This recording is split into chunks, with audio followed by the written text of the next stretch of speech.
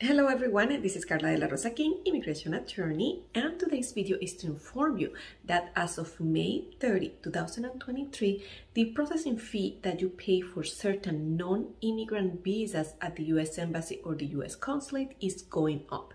So if you're applying for a visitor's visa for business or pleasure, which is commonly known as the B1, B2 visa, then the processing fee for that visa application is going to go up from $160 to $185. If you are applied for other types of non-immigrant visas as well, such as the H visa or the L visa or the O, P, Q, or R categories, then the processing fee for those type of visas is going to go up from $190 to $205.